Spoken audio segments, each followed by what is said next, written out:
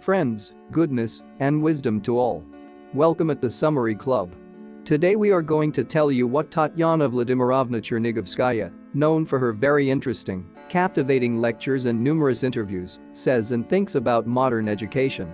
Tatyana Vladimirovna Chernigovskaya is a Russian scientist in the field of neuroscience and psycholinguistics, a doctor of biological and philological sciences, and most importantly, she is practically the only scientist who can talk about science in a non-boring language and with humor. Tatyana Chernigovskaya has reached such heights in this that she understandably and lucidly tells even about the most complex and advanced scientific research of the brain, which gives a lot to understand oneself and the world around.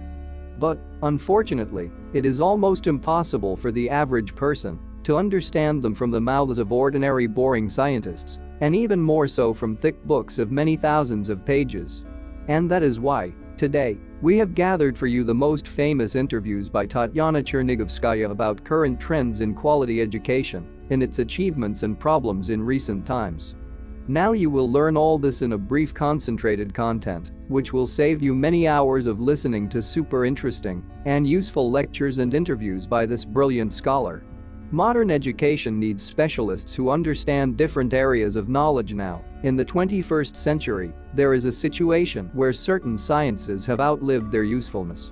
And it doesn't matter what specialty a person has in his diploma or not in his diploma, or maybe he has studied additionally. What is important is what he does. For example, cognitive science, which accommodates how one thinks, how one speaks, how this is provided by the brain. What happens when he thinks? How this differs from what animals are able to do. This science studies brain and consciousness, brain and thinking, brain and language, brain and music, brain and other activities. Of course, when doing brain research, you have to understand in these areas so you don't make mistakes. There is no choice here. But each person, having received a specific modern education, can continue to study in other areas. That is why it is impossible to limit oneself to any one science. It is necessary to understand in different directions. For example, says Tatyana Vladimirovna, in my case, dealing with the brain, it is impossible not to come to medicine. We also need multidisciplinary scientists who combine many different kinds of knowledge.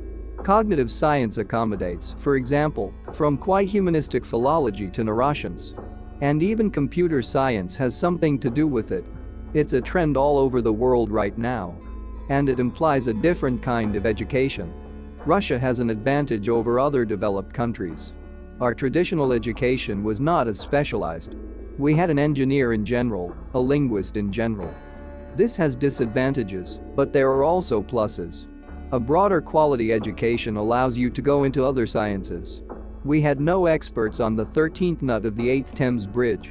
Because a trainee in Russia receives an education of such breadth that he can have a wide range of associations. The chance that such a person will make a discovery is significantly higher than someone who knows everything about this nut. Of course, we also need people who know everything about these nuts. You need an education as well. A highly specialized one. Where is modern education going? The brain is constantly learning. You can't become a genius. But you can go from an average person to a well-prepared one. That's why I'm in favor of schools for gifted children. When it's obvious that this child needs to study languages, this child needs to study music. This one needs ballet or math. But it doesn't follow that the rest of the schools should give minimal information. There has to be a quality education. In order to find out what a person is capable of, he must test himself in different areas: mathematics, reading, singing, dancing, sports. And then it is only found out where he is good for. If he hasn't done anything, how can you know? The brain? No. You can't tell that from the brain. The brain of a gifted, intelligent adult is different from that of an average person. But this difference is not in physical things, but in the complexity of the neural network. This is very difficult to capture by technical means. A complex brain can be the brain of a person with schizophrenia. There is a hypercomplex neural network. The brain has to work hard.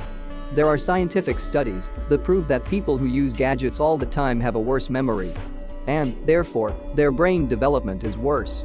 They have no reason to memorize because information is easily retrieved. This, of course, interferes with quality modern education. In this case, there is no way to form a complex neural network structure for the brain. Therefore, this information is bad because it leads to brain degradation rather than brain development.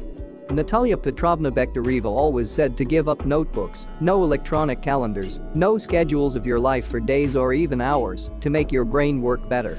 Everything should be in your head, says Tatyana Chernigovskaya. Unfortunately, do not follow this. Subscribe to the Summary Club and watch short versions of the most popular and useful videos every day. For example, as a university professor, I don't care how much a student spent at home studying. I'm interested in the results that come out of it. In 10 minutes, I envy him.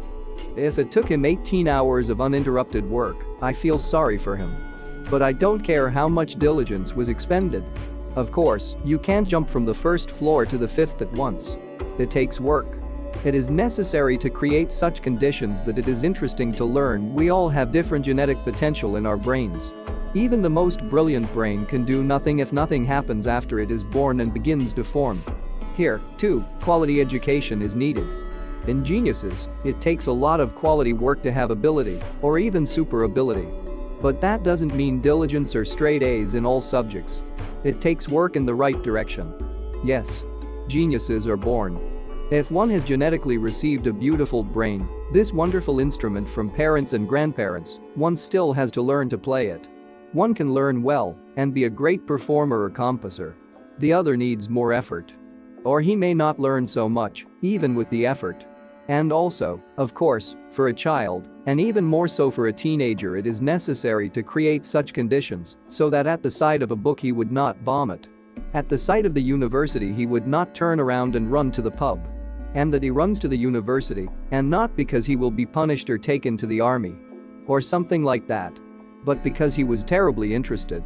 Today's younger generation has a vogue for knowledge, and today's education still have the advantage of extra points for admission, those who win the Olympiads.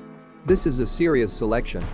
The educational system is set up so that young people have access to education without blood and money. It's in vogue now for young people to go to scientific lectures. Instead of going to the disco, to go to scientific lectures, to scientific talks. This is a very pleasant trend. Besides, not only me, I observe a stratification among students. There are groups of students who are very fast thinkers. They have computers in their heads. They are the intellectual elite. These students and graduate students understand who they are. Gifted, talented young people stay and work in their homeland. They begin to make up the intellectual elite of the country. It is prestigious for them not to have a Ferrari car, but to know more than others. These kids don't come from somewhere, they come from special schools. Where they are already made like that. There is no way out, that is my opinion. There will be an intellectual stratification. There will be an education that only people with special abilities will be able to endure. That's not money. You can't buy the ability to do, for example, structural linguistics. That's impossible. In today's education, it's in the first grades of school that only the best, the wisest should teach. In today's education, only the stars, only the best, should teach in the first grades of school. The most capable, the most subtle, the wisest teachers should be there. Young children need to be able to be taught in a way that doesn't discourage them from learning more. So that children want to learn more and more every day, to absorb new knowledge like sponges. But in our schools today, unfortunately, it's the opposite. And this is the main problem of quality modern education. My opinion is, it is necessary to teach children, but if possible not to spoil what is already in them. To manifest what nature has already given. And not to cross it out. The brain changes in development.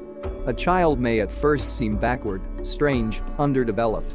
But they, such children, may turn out to be the ones who will make the discoveries that determine the movement of humanity in general. But do we have such specialists who will be able to figure this out in the early grades and correctly direct each child in the right quality educational direction? To summarize the above, we advise you to at least try to instill in your children a love of learning in the first place, and not idleness and degradation of computer games, since so far it cannot do teachers at school. And most importantly, try to memorize more and constantly learn something by training your memory. Read good books. To develop your brain, your intellect. To improve yourself in different areas of our life, to be a versatile educated modern man and a specialist. This is what will lead you to wisdom and success in the shortest way, which is what we, as a learning and self-development portal, wish you. We also thank Tatyana Vladimirovna Chernigovskaya for interesting and useful interviews on comprehensive self-development in various fields. We will definitely return to her and other lectures, and I hope that together we will make modern education at least a little bit better and more effective, and most importantly, more useful and much more fun for our children and ourselves. And friend, don't forget to subscribe to the Summary Club for becoming more successful, educated, kinder and wiser every day. Save hundreds of hours and dollars spending on boring regular education. Feel free to write your opinions and questions about each video. We read all the comments. In addition, go to our official website, where you can find reading materials or watch other videos on channel and links in the description. All the best.